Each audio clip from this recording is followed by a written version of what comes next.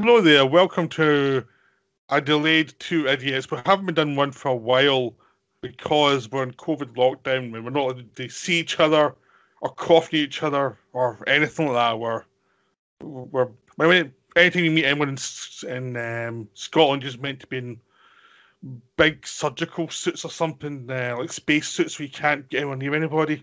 So that stops us doing these because we actually like being in the same room doing them, but we still can't do that quite yet. But we're doing this one via the phone because it's the Snyder Cut. We thought it would be quite good to do one for the Snyder Cut before it's well past anyone's interest. So we thought it would be a better one to do. So we're going to do it anyway, despite limitations, because we prefer being together, doing it so we can slide each other off, basically. We'll all look at each other. How you can talk. Look at that beard. Come on. A big target, not an easy target. Do you have your lunch now, beard? Is that what your lunch hidden that beard so you can have a munch as you go? Mm-hmm. Yeah. Aye. All right. So we're going to talk about the Snyder Cut. We'll also cover the theatrical cut as we go because you can't really do one without the other.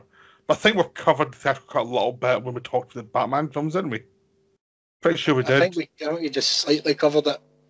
Yeah, because it wasn't really worth covering. It was kind of crappy, or boring, or kind of mediocre. Which actually, it looks a lot worse now when you actually see the Snyder Cut, because the Snyder Cut's a lot better than everyone thought it was going to be. Because even if you had your hopes up a little bit, you'd probably expect it to be a bit shaky still. Yeah. But it wasn't. You're looking at me as if there's something weird in my chin or something. That's just how you look. Alright.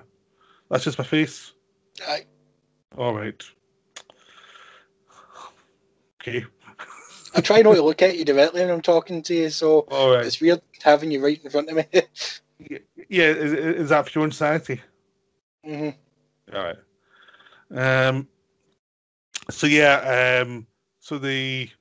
So I'll let you go first with impressions of the Snyder Cut.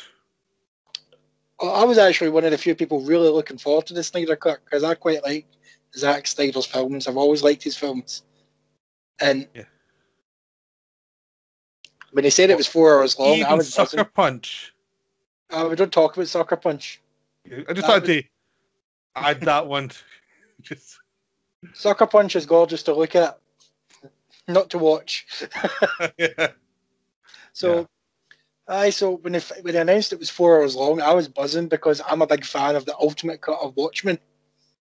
That's my favourite version of the movie, the 3.5 hour long one. So that was a walk in the park for me, a 4 hour film. So a lot of people were moaning it was too long, but I thought it was perfect. I personally thought it should have been on a bit longer.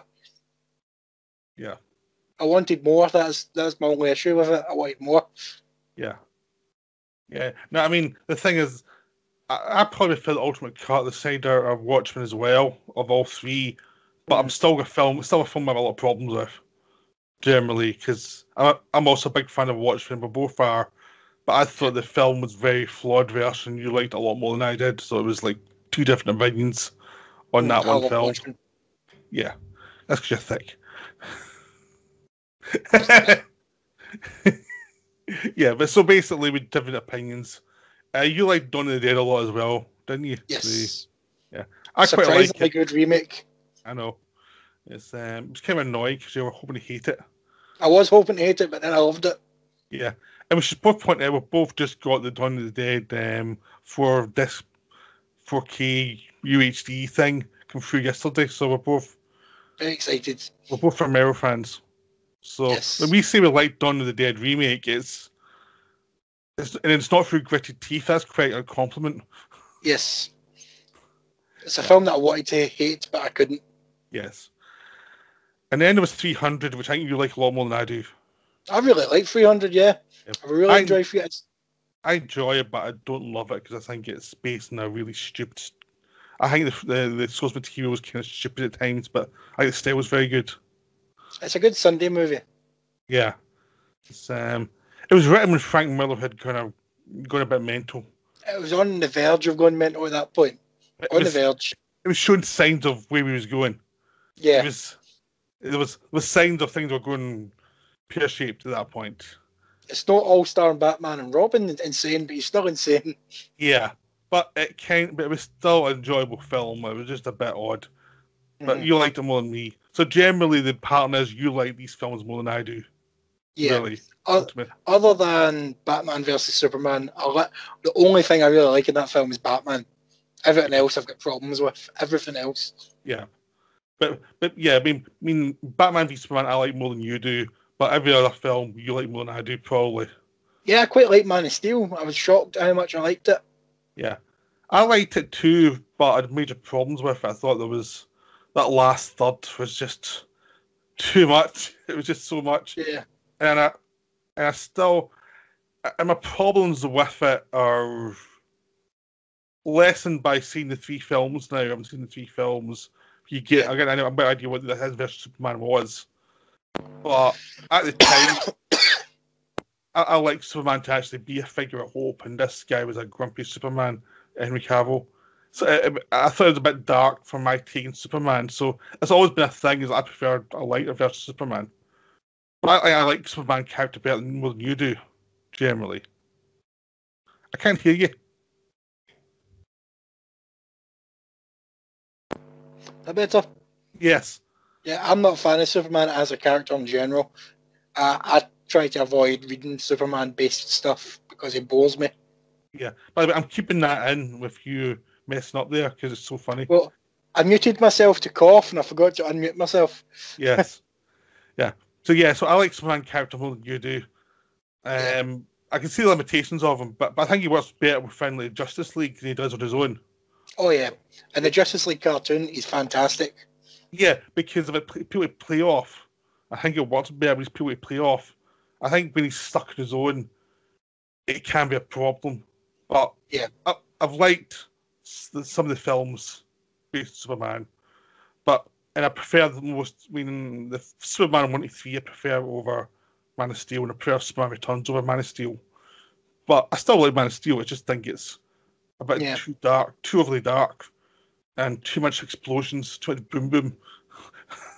That's what fans wanted for years. Superman blowing stuff up. I don't know. It was like, Jesus, can you save someone at least? Come on, please. Not everyone has to die.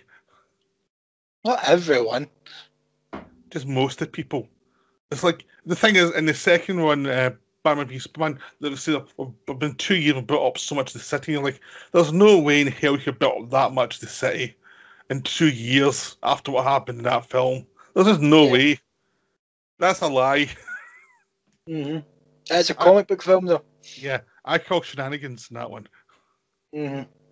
That was pure shenanigans. Suggesting that and thinking people could actually believe that. They were taking the piss. They were really taking the piss. But the new Justice League, it was divided into, was it 5 or 6 chapters?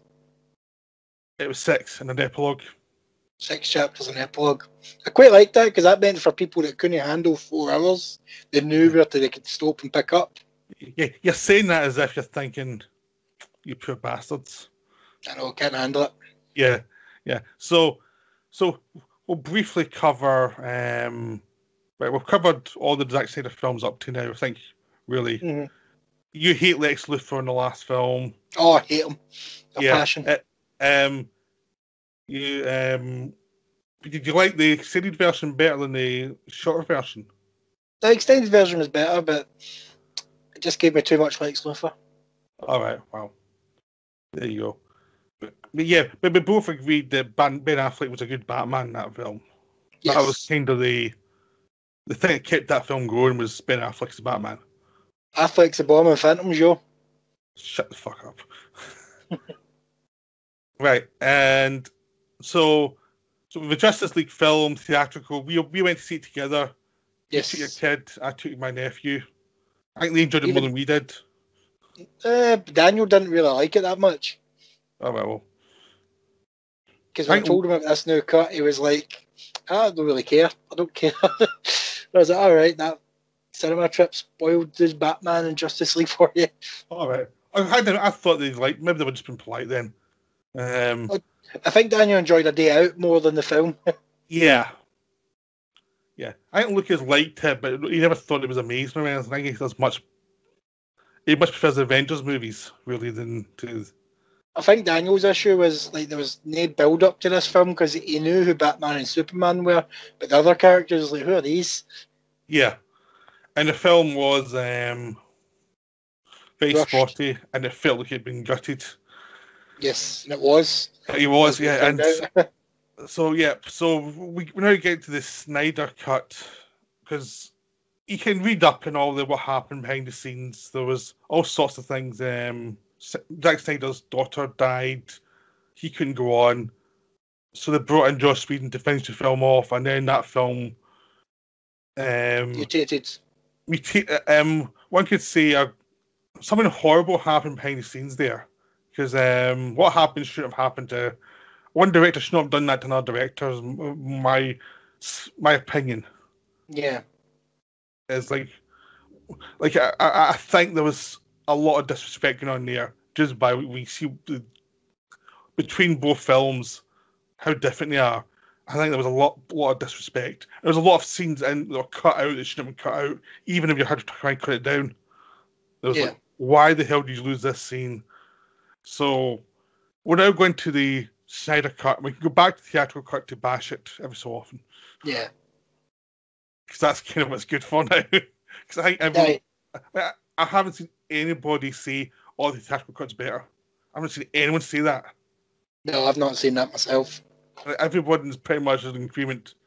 Yeah, some people don't like this version, but even they're saying, "Well, this is consistently what it should be, rather than that thing." Yeah. So it's like it's got some respect for being what it is. Yeah. So, the best way to describe it is, if you've seen the theatrical cut, this is like what would happen if you actually saw that story with like motivation and characters and a lot of the bullshit taken out, and there was lots of. It was just a lot weightier. It just felt like you were getting the information correctly in this one, in a way that you never got in the last one. Last one, you were watching going, why is this happening? I don't understand. I'm just going to enjoy the action scene because I don't know why this is happening. And the explanation of giving this just makes no sense. Like forever, I was trying to work out. You know, the beginning of the theatrical one where Wonder Woman attacks those terrorists. Yeah. I was like, why is this happening? I never understood that, and I was like, what's going on? And it made sense in the Snyder Cut instantly. I was like, yeah, they're nutcases. Aye. That's it. That's all you needed. The lunatics. It was a better opening to this film as the Snyder Cut as well. Then you had a stupid Superman talking to children. Oh yeah, and with the moustache. See, I've never been able to notice. A lot of people complain about the bad CGI. I've never noticed, because when I'm watching the film, I'm not staring at the man's lip. How can you miss it though? It looks mutated.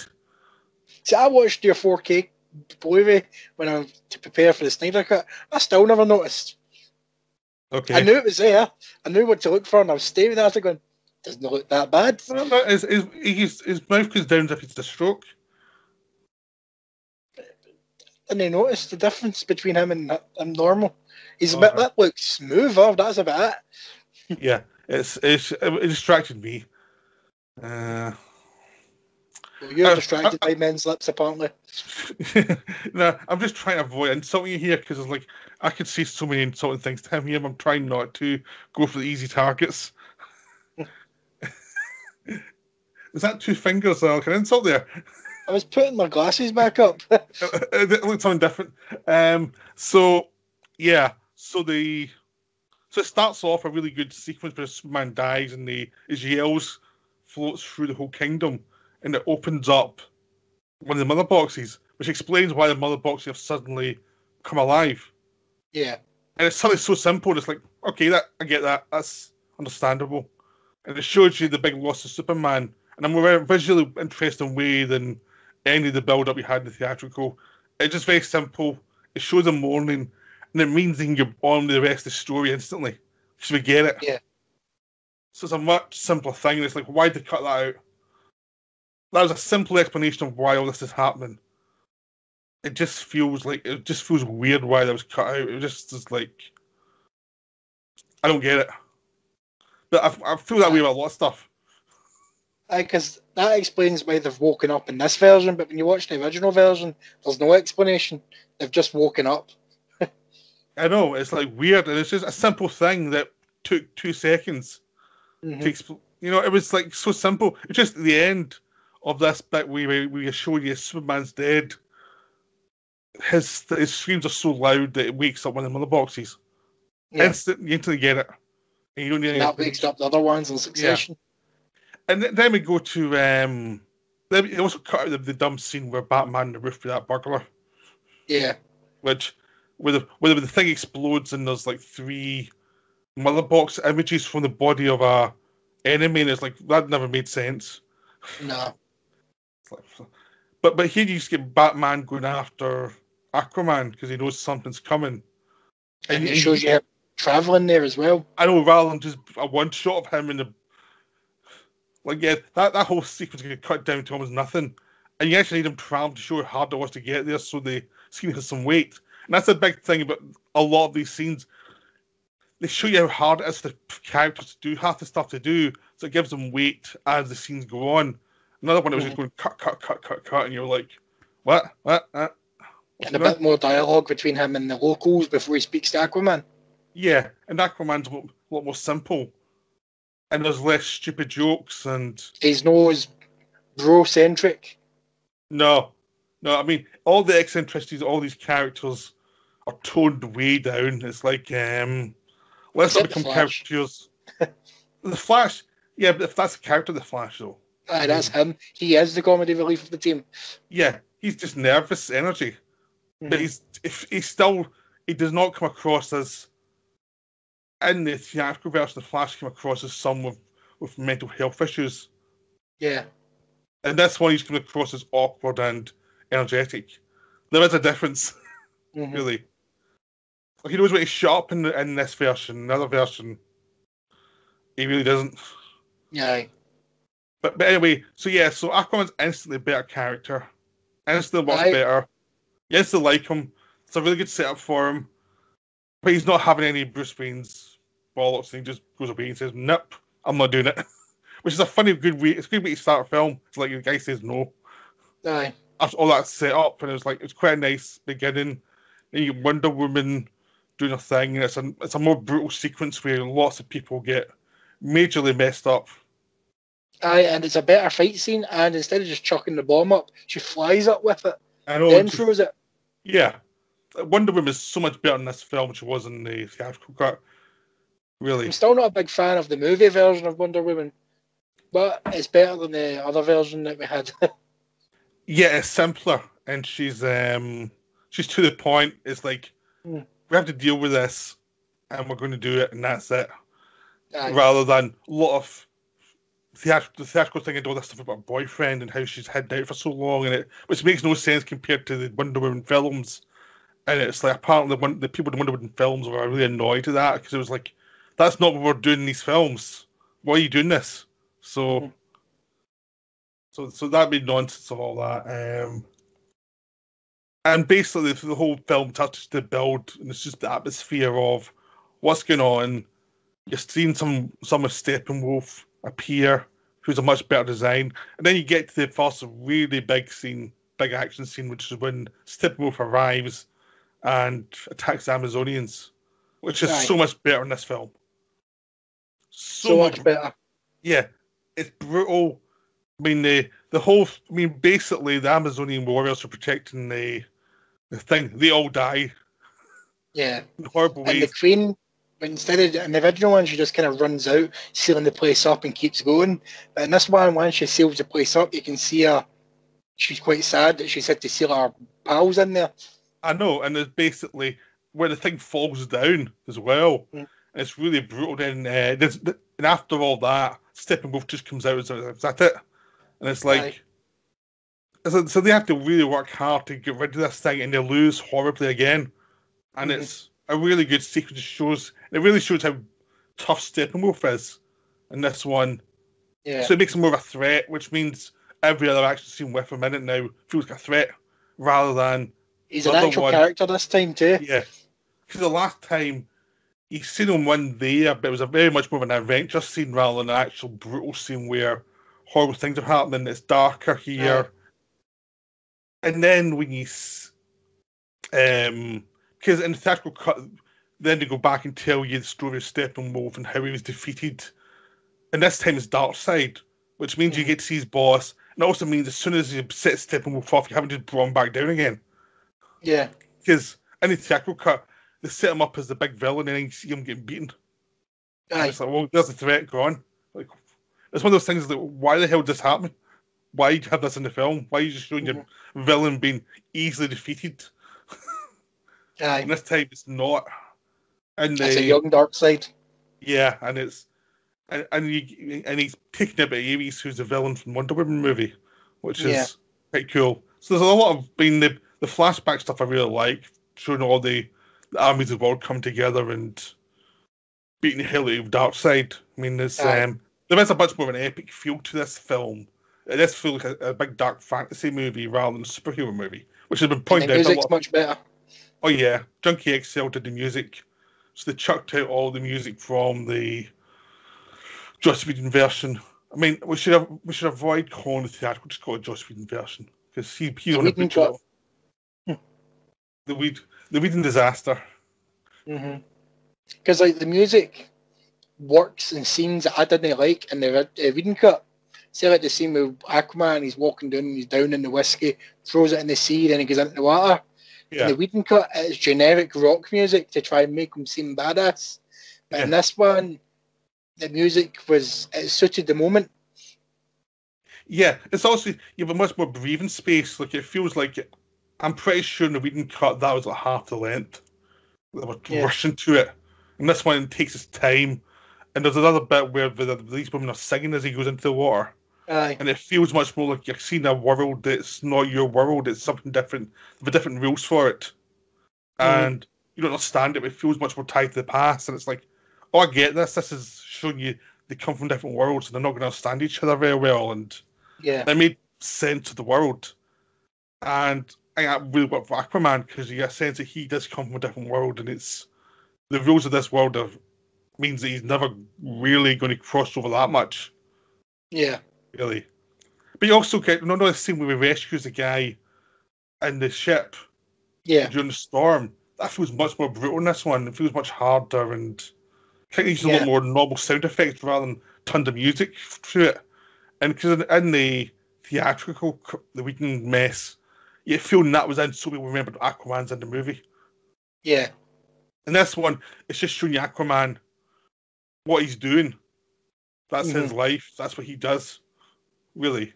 It's just showing you, giving you an example of what his life's like, rather than, oh God, it'd be better when we put a character back in the movie. And plus, you got to see a bit more of Aquaman with Willem Dafoe. Yeah, and that was good fun. Because Willem Dafoe's always good fun in these kind of things. Oh, he always is. Yeah. And you also get to, I mean, the two characters I think get messed around most in the Whedon mess was really Cyborg and Flash. Yeah, both of them had much better. Both of them had most of the best moments cut out in a way that made you think that Whedon really hated the two actors. Yeah. You know, which everyone knows him and Ray Fisher didn't get on. But did he really hate Ezra Miller that much as well? Because they took out the Ezra Miller's opening, which he should have been heroic, and his big heroic moment at the end. It's like the two most important parts of the film for this character that cut out. See, a lot of people were complaining about the Flash's opening because, you know, when he's saving Harkin through the air, he's pure caressing and all that. So that makes sense because you've seen 2 seconds earlier that he just slightly touched a glass window and it shattered while he's gone fast. So he's got to be gentle while saving her. It's also, he's still working out his powers. He's still kind of working it out. He's in the Flash zone. He's still kind of that point where he can do good stuff, but he's still not quite sure himself yet. He's trying to be gentle, make sure he's a killer. Yeah, no, he's in the early days of being the Flash. It kind of works. It's also, he's in all of his powers, and it's a really beautiful sequence. I don't read it's perverted, I just viewed it as the Flash is. I seen it as just the Flash, but then I seen people online complaining about it, and I was like, you clearly don't understand what he's doing. He's trying not to hurt her. Yeah, he's nudging her so that he can grab onto her and save her. It's not as if he was copying a feel, he was just getting on the right position. It was just a good coincidence he could copy a feel at the same time. He could have, but he's too fast. We wouldn't have seen him. Yeah. But yeah, that was one of his best moments, and it was lost. It was like, why was this lost? Why did you cut this out? This is a really expensive sequence, and it showed you his powers, and it showed you...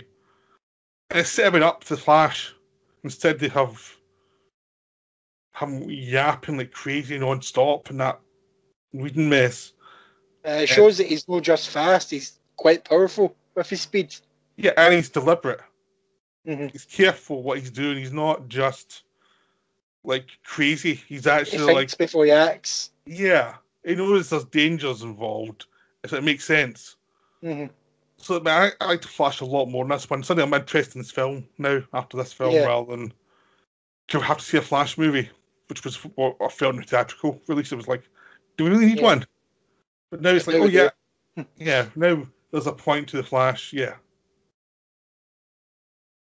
Cyborg get utterly boned in the mess. I mean, it's like... They could have easily made a Cyborg movie with all the footage they cut out of the Whedon cut.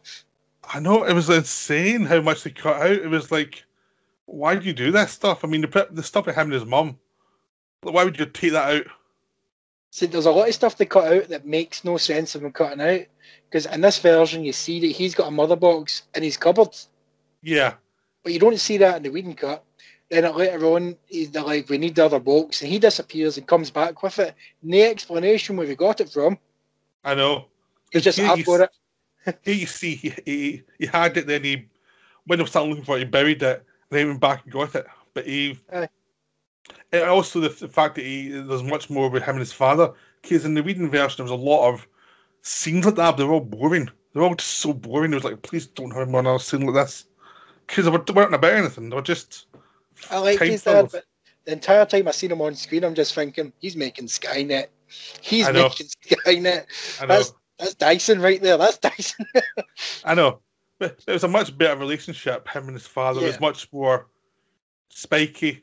And plus, in this one, Cyborg has a personality. You know, he walks around... Moody for the sake of being moody. No, he's walking around awkwardly in this weird kind of thing that is kind of an old like Universal monster walk.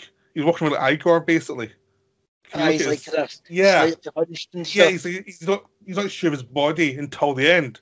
And that makes sense. Suddenly he's like using physicality to tell you a lot about the character, and you're like, oh, this is interesting, this is cool. Yeah.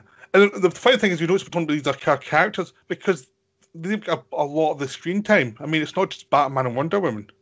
Yeah. And the Whedon mess, they cut out all that stuff and had Batman and Wonder Woman argue, and you could tell the actors were not into it.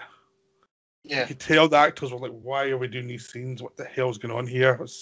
And there's a lot more Alfred this time. I know. I mean, you put it this way, you just look at Ben Affleck in this film, with the Snyder Cut and him in the theatrical cut, you can see an actor who was engaged in one film and who wanted to go home in another film. Yeah, because like before the Zack Snyder left Justice League, Affleck was all excited to do more Batman films. Yeah. Then Whedon came on and suddenly was like, I don't want to do Batman anymore.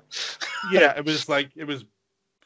he did seem to be, because he was one of the producers in this film, an executive producer, so he must have seen his power go, and he was like, he was actually getting pushed into more scenes than the character needed to be in, because the character was really about being the force of nature that's going to bring them all together, and then he basically lets them fulfill the potential. You know, that's his story in this film. In the Whedon cut, I personally thought Batman was a bitch, and it personally ruined Affleck's Batman for me. But then when I watched this version, I was like, oh, they've restored it. They've restored Batman. It makes much more sense. He's a leader when he needs to be, but he's not always... He's trying to make amends. Yeah, but he's not like whining about it every 2 minutes. He's just trying his best. Yeah, the Whedon cut talks about Superman all the time as if they were best pals. And this one, it was a spiky relationship. That's it. I failed him because I spent too much time trying to divide us rather than bring us together. Yeah, like he knew his mistake. That was it, and it was very simple. So he's a much better character. It worked better. Plus, he didn't try and hog center screen. He let other actors come in and actually have their moment, really, which was good because it was a team film, not just a Batman film. Which is one of the things with film is like, Batman who understood that he's not the center of attention. He's not. He doesn't have to be in every bloody scene. I liked Superman a lot more in this film. I think the resurrection was a lot better handled.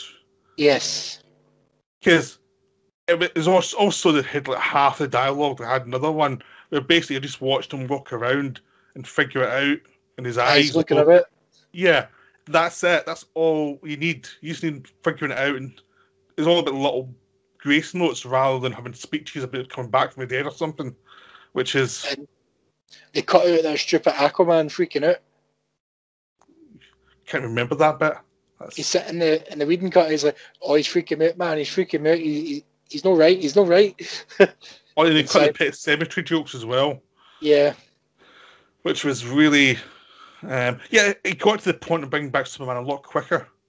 It was just like, this is a tactical decision. We have to try it because otherwise we're just running with this mother box. We need Superman. He's the only one that can defeat Steppenwolf. And it's more like, we don't have the power to beat this guy. We need Superman. We've got to take the risk. Aye. Which worked a lot better. And also how they lost the mother box. They actually lose it in a fight this time rather than having it fly over somewhere and they forget about it. And it makes them look really stupid in theatrical, the weird mess. It's like, why did you do that? That makes your heroes look stupid. And this one, Cyborg loses his dad, and it's much more moving scene, and his dad's the one who does the thing that actually helps him find where Steppenwolf's hiding. By sacrificing himself, which is much more powerful rather than they have all this gobbledygook going on and the Whedon mess that is like, I can't even be bothered listening to this garbage. It's like, I'm not even going to try listen to this. It's like, we know you're going to find out where they are. I don't care what your explanation is. When Superman's resurrected, Lois Lane just happens to be there rather than being brought in by Alfred. I know, but it's set up earlier though. And it makes much more sense in this version though. Because she does that as a habit every day. Yeah. Yeah, it works better, I liked her character more in this version. Oh yeah, it was much better because the scene with her and Martha was much better than the other jokey one they had. Martha. Yes, yeah. But you know what I mean? It was a much better scene. Again, it's like, why'd you cut that scene out? That was much better than the scene you had in there. That other scene was terrible. It was a scene that was like, oh God, we're in trouble. It just makes me feel like Whedon was still a Team Marvel fan and was trying to sabotage DC. That's the only thing that I can figure out. I've got a theory, but I'll get back to that once we're going through more of the film. Yes, Superman is a much better character. He's much more... I like how they keep him dark. Like, when he gets to Steppenwolf, he beats the crap out of him. Oh, aye. He's in a rage. He's like, he really thumps him. This is like two guys born outside a pub, and one of them's got the advantage. Really. I also liked how Wonder Woman decapitates Steppenwolf on the way out. Just like, as he's flying away, she just decapitates him. It's like, sod you, I'm going to get you. Aye. His Darkseid's just not impressed. Yeah. It's like, she's not letting that guy live. There's no way. It's like, Wonder Woman's more brutal in this film. She does not care. She will... If someone messes with her, she will kill you. She killed that terrorist guy at the beginning too. Yeah, the Doom and the guy exploded. It's like, whoa. She went full spontaneous human combustion. Yeah. Turned the guy into basically explosive. She just turned up to mush. Yeah. As you can tell, we both had a lot more fun with this film than the other one. We both enjoyed. I didn't think it felt like 4 hours. It felt like 2.5 to me. It felt like the 3 hours to me, but I don't mind that because I enjoy long films. But I liked how the stakes were raised each time something happened, and you can understand the stakes. It wasn't like, because I always felt in the other one you were, in theory they were getting raised, but they weren't because they'd stop enough jokes in it, and they would stop and obscure it with lots of scenes that made no sense, and you'd always lose sight of the actual momentum of the story, or where it's meant to be going, or what's meant to be happening. And it just get annoying because you really lost all sight of what you're meant to be doing. This was only 2 hours, and you end up thinking, this film feels aimless as hell. And this one is 4 hours, and I actually feel like each situation led to the next situation, led to the next situation. So you actually feel passage of time too. It's no all taking place in like a day, like the first one felt like. Yeah. Because the first one, it felt like there's Steppenwolf, he's got the first box. Oh, he's got the second box. Suddenly, but this one, like, there's a big time difference. Him getting because he's searching for them. Yeah, he has to put the work in to get them. Because it just feels like he just slaps past the first two people easily. Like he knocks out the Wonder Woman people. The Atlanteans are basically a joke to him. Instead, here you have they're much more brutal in response, and it's a much more brutal fight. He nearly gets killed in Atlanta by the Atlanteans. Yeah, he really has to really work his way. Plus, he tortures some of them to get information, which is pretty brutal. And then, in the weird mess, the third one, they lose the last mother box, important one, because they're stupid. And this one, no, it's like as soon as the mother box is used to bring Superman back, he knows it's being used, so he's coming after it, and he's going to keep coming like the Terminator. That's a massive difference. Mm-hmm. Really. And we get to the ending. Now, the ending, the end action scene felt so much leaner. It was better coloured as well. Much better coloured. Better coloured, but also felt lean. Like, it was like, we're going to this point, now we're doing this, now we're doing this. And it always felt there was a direction to the action scenes. Like, I know why we're doing this. Because in the Whedon West, it was like, we're doing these action scenes so it's an action scene. And it's like, then you'd strip out random civilians that didn't need to be there. Yeah, I know. But it's also these action beats with Batman that was like, why is he there? Why is he not dead? And then this one is much more like, I'm going to be the guy that will push through and take away the eye of the storm so you can get in there and actually do your job. And it felt much more motivated because he's just using brute force the whole time. Aye. Would ramble on these demons. And it made more sense because he never goes in and tries to do anything but that. That's like, this is my job, I'll do this. Aye. And that made sense. So you went back to him, he always felt he was doing something important. He was saving them from the demons by being the person who was just being like the tank, really, against these multiple enemies. So he couldn't just batter through them by himself. He needed something, because he's human. Because like, they didn't know what when the Whedon cut, like, Batman was just fighting these things hand to hand without any effort. I know, it was just weird. It was like, in this one, it looked much more like, God, that's exhausting. He's gonna. I could maybe take it about 3 or 4 before he starts to wear out. Yeah, I know, because he's using guns in this one, and he's going from place to place, blowing up their. He's tactically going through from bit to bit to blowing up the different areas so they can't actually fire at his team. It's just tactical. I'm going to go to this one, I'm going to do that one, I'm going to do that one. And he's protecting the Flash. The Flash is flying around doing stuff. He's got a better role this time round. The Flash has something to do. The Flash has an important job in this one. Like, in the Cyborg has an important role. And basically, when they go inside to face Steppenwolf, basically it's Wonder Woman and Aquaman are beating up Steppenwolf while those two do their jobs. And then Superman comes in and beats the crap out of Steppenwolf in the ultimate beatdown. Like, he doesn't even try. He doesn't even try and be very Supermanish. He just beats the hell out of him. This is like Superman from Superman 3 level. I'm going to be a dick with this. I don't care. You know, and he's like, do you know what happened to the last person that tried to destroy this planet? No, and it's just lots of fun. But the good thing is you actually understand each person's role. It's like, I mean, basically Wonder Woman and Aquaman are like, okay, we're the defenders of Cyborg. That's our job. We're his minder. And you got it straight away and that's it. There's nothing else, and it's a very simple action scene. It's like, understand what they're doing, why they're doing it, and that's fine because it means all the action actually works. And there's no jokes in it. There's no, it's vague. And then Steppenwolf makes a mistake of suggesting he killed her mother when he hadn't, and she really starts to really beat the shit out of him for that, which is nice. Which means he loses his head at the end because of that. But they actually fail at first, which I thought was brilliant. Yeah, they fail all the way through it. The Justice League fail completely, consistently. They only really kick together at the end. Because, I mean, Steppenwolf is always kicking back at them. So I'm talking about combining the boxes. Steppenwolf succeeds. I know. It's up to the Flash, and it's brilliant the way they did it. Yeah, because they set it up earlier on. It's like when he goes fast enough, he can reverse time. And he's basically fighting against the wave of the anti-life to actually solve it. And it's basically him and Cyborg he has to get there and let Cyborg do his thing as well. So they're the two that actually are important. The two characters who seem least important. And it works because they're not having a speech about it. It's like, oh, we're the most important ultimately. It's like, no, that's a job. They do it. That's it. Yeah. So it works really nicely. It's a very good action beat.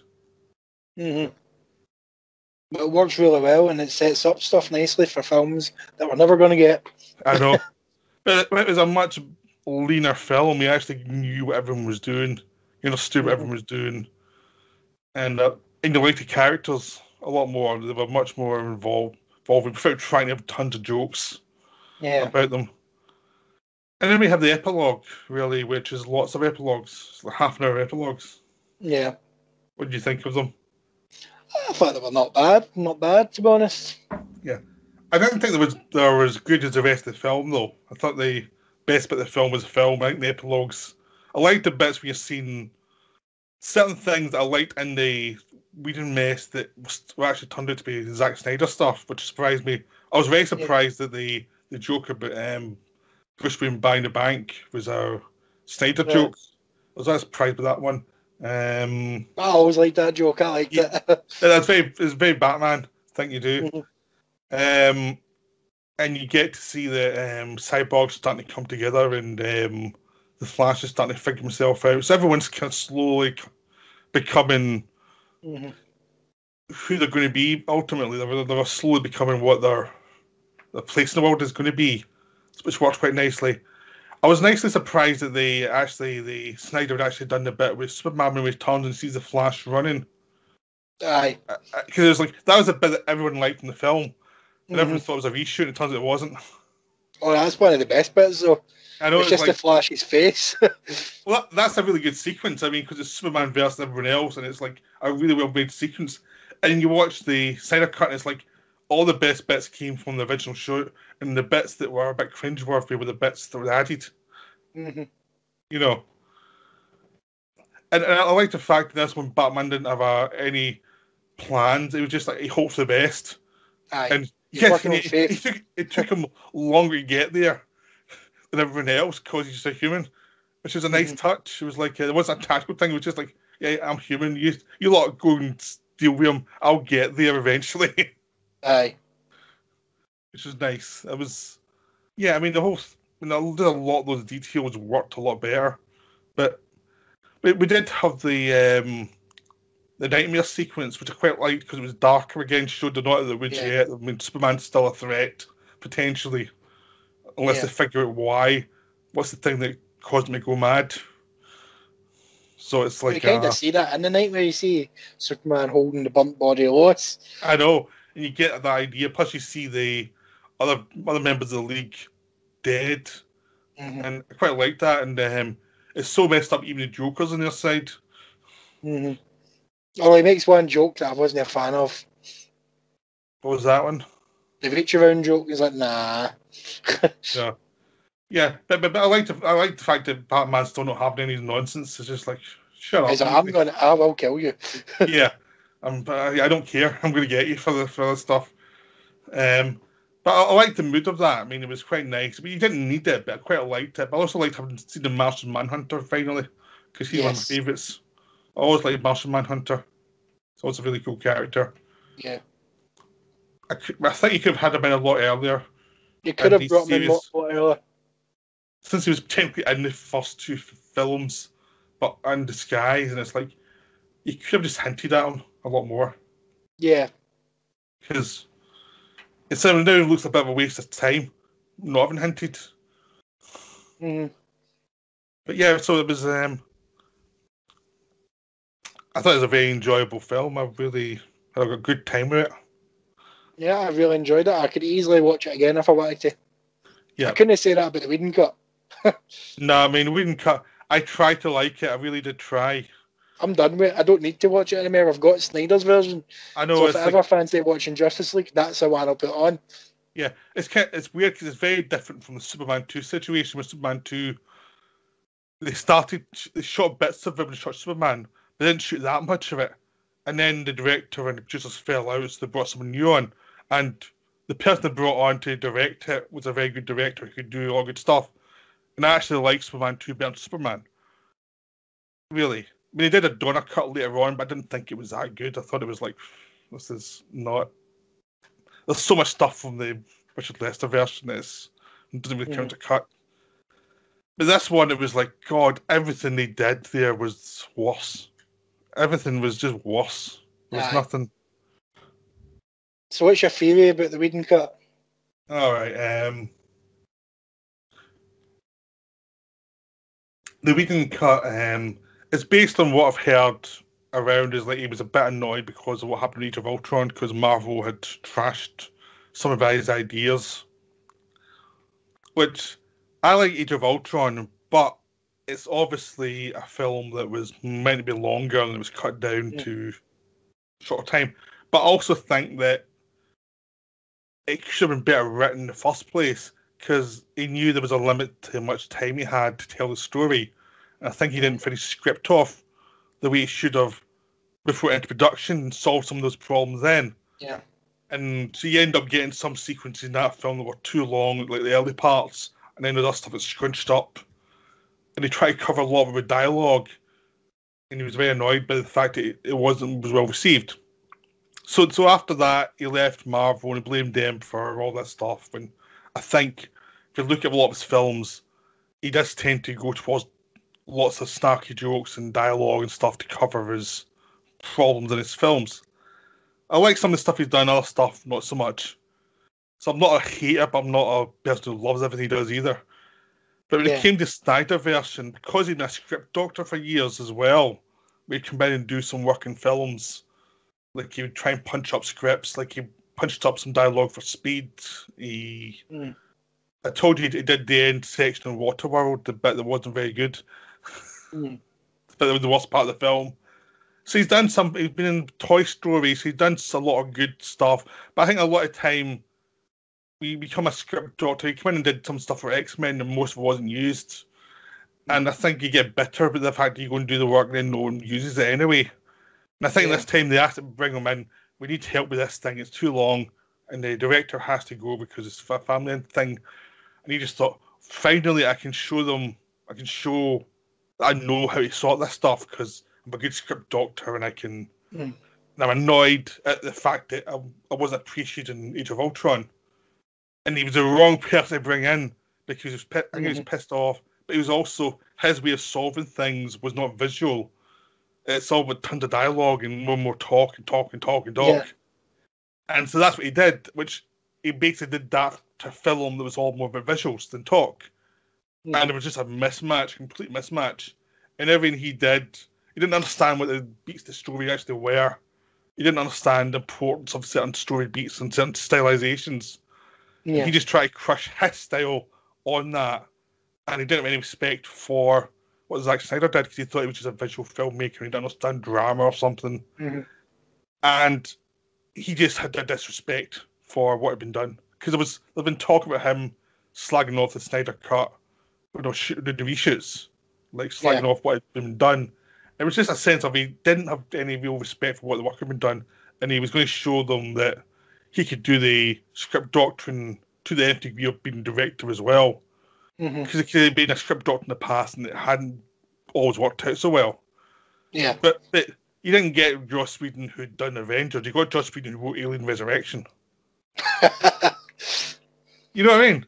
You got the bad one. You got the one who was on a script he didn't understand, in a project he didn't understand, who was doing stuff that was boring, he didn't understand the charms of what had been done before, and they kind of resented it, and that's all my opinion. Yeah. And you got a very bitter set of reshoots that miss so many of the actual charms of what Zack Snyder had done. So many important scenes that were cut out, the introduction of Flash, the ending, you know, basically the ending where the Flash did something. All the stuff with Cyborg and his mom, so many plot mechanics. And it was like, they said, I was told it has to be under 2 hours. It was like one of those things like, why would you take that job? Because it can't be under 2 hours. There's no way you can do this film in under 2 hours. To set it all up and have the characters work. There's no way it can be done. So why would you take that job unless you're trying to prove something? And why would you try and prove something if he'd just done 2 Avengers films that both would be a fortune? It's like, it's almost been self-destructive to me. It's like, why are you so pissed off? Because it seems weird because he was at the top of the world, like, in regards to his reputation.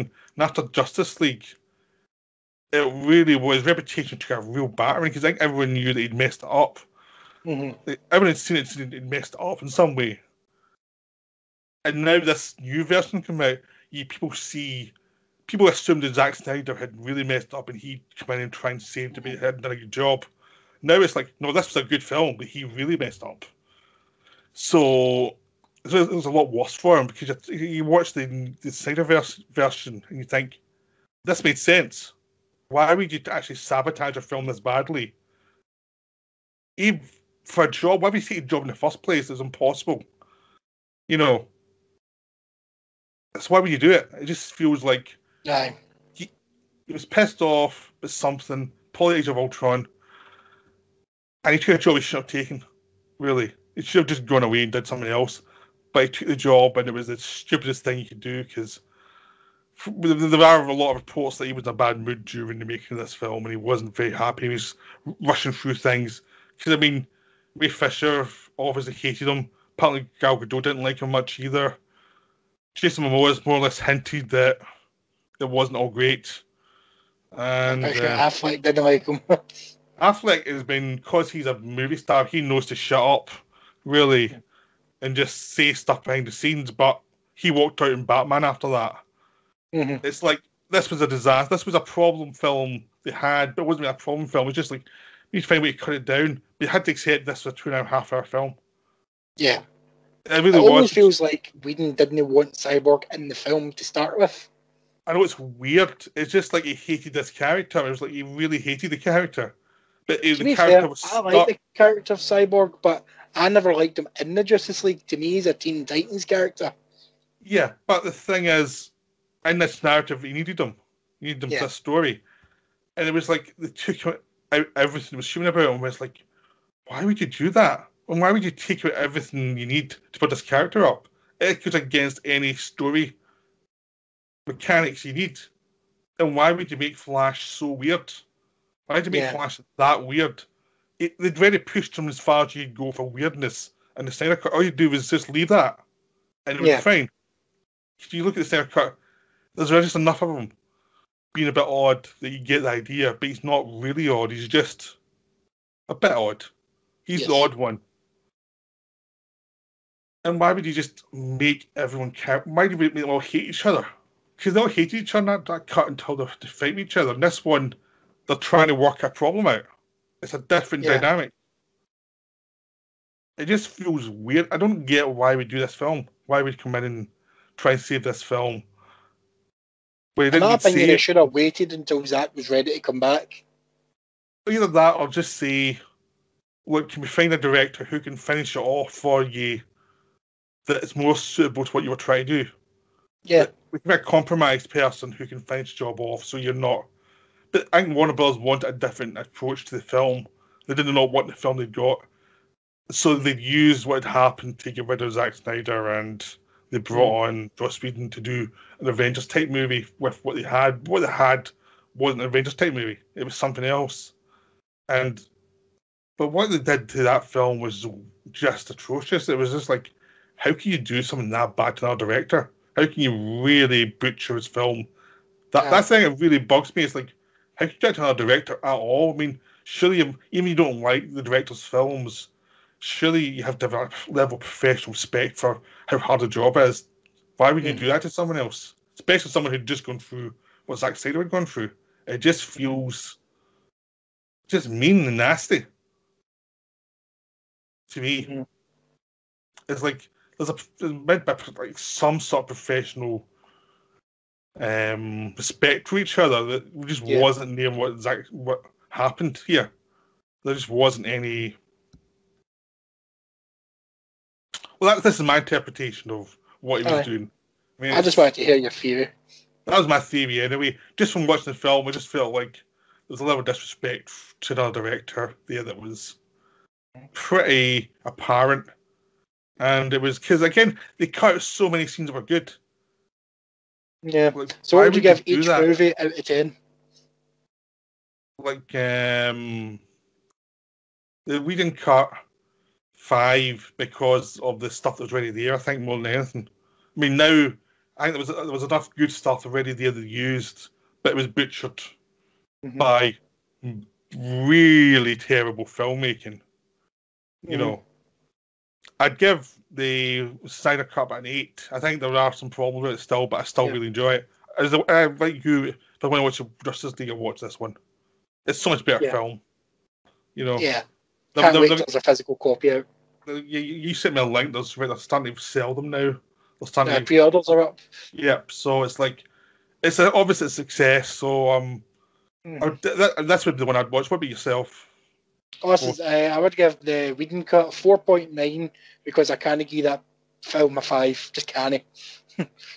Basically a 5 out of 10, 4.9, and I'd give the Whedon cut an 8, solid 8. No, wait a minute. The Whedon cut? You mean the Snyder cut? The Whedon cut I'd give 4.9 out of 10. Yep. And the Snyder cut I'd give an 8. But you said Whedon cut for the 8. Oh, did I? Yeah. It was like, what? I was on a roll and my tongue couldn't keep up with me. Yeah. Your brain was destroying you. Yeah.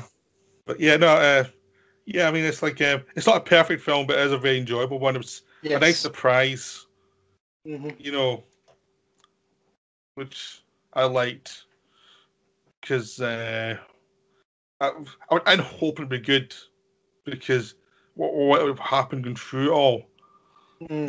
But you never know, because I mean, the only time this has happened in the past is what happened with the Exorcist prequel, where Paul Schrader made a film, they hated it that much, they made a new film and did a couple of scenes uses stock footage basically, and ended up releasing that other film eventually because the film they made was so hated they had to do something. And it's exactly the same things happened here, and it's like, doesn't anyone learn? You can't. Once the ship's out, that's it. It's done. Just take the hit. You don't like the film. I'm hoping that this is a start that the studios might start listening to fans in the first place to avoid this kind of shit. I know, but a lot of fans are stupid. Because we got that last year with Sonic the Hedgehog. That was a small victory, and I see this as an even bigger victory. Yeah, but there's also, you look at any fans, anytime they cast anybody as Batman, they go mental with anybody they cast in Batman. I mean, look at I'm just talking about in terms of filmmaking. They're going to pull the finger out and maybe look at what people are actually looking for in a film before they start writing the film. Yeah, but it's all films and comic books are different. No, you have to try and adapt them. I think it's a case of don't go crazy. Try and find an angle on it that's going to be good, really, more than anything. Just find an angle that works for you. But because no matter what you do, there's still going to be bad films out there. There's still going to be like Amazing Spider-Man films. There's still going to be like... We have to kick that as anytime we can. Yes. But, I mean, no matter how much you want to kick the Whedon version of Justice League, it's better than the Amazing Spider-Man films. Oh, aye, that's not hard though. That's not hard. I know, but there's I think with fans, you have to. I mean, if you look at the difference between you and me, I mean, it would change anything in the comic books. You and I rage about it, and I go, oh, I'm interested to see what happens. But there's probably a kind of middle ground between those two things that's healthy to get something good.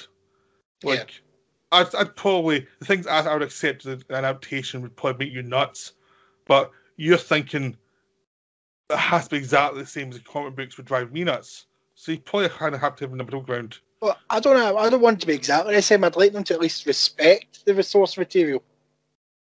Oh, you're so sad. Keep this up and I'll make you watch all the Resident Evil films and we'll talk about them. Then you'll hear me rant about source material. No, it's I know what you mean. It's just that I like them to mess around with it. I don't mind if it's a mess, but you're I can still remember your rant about the fog planet thing, the big giant ghost thing from Fantastic Four to Galactus. Yeah, I should tell everybody when that was announced, I was in a bus with James, right, and he ranted the whole bus journey about it.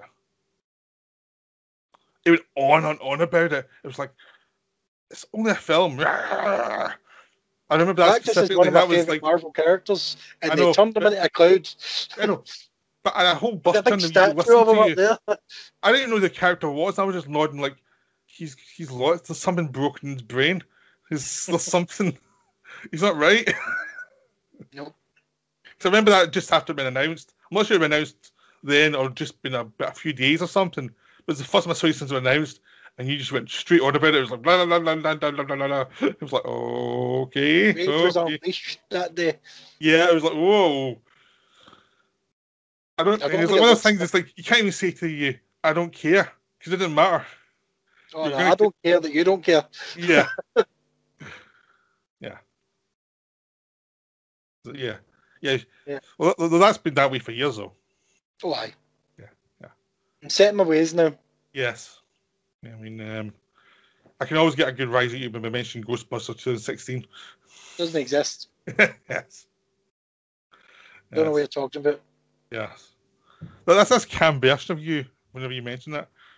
Well, we'll have had 5 years to of mockery. Calm myself down. No. You did the pre-production for 2 years, so it's longer because we were. Let's face it.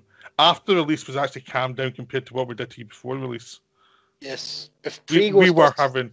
That was just so much fun. I was like, I really wish we made a sequel to that one just so I could enjoy torturing again. Never. Yeah. I think the one person who enjoyed it more than me was your brother, I think. Well, he still gets enjoyment from that. Yes. I can guess. So I'll stop recording now as we finish up because I think we've talked and we can say about Justice League. Aye. Yep. So bye. Thanks. Bye-bye.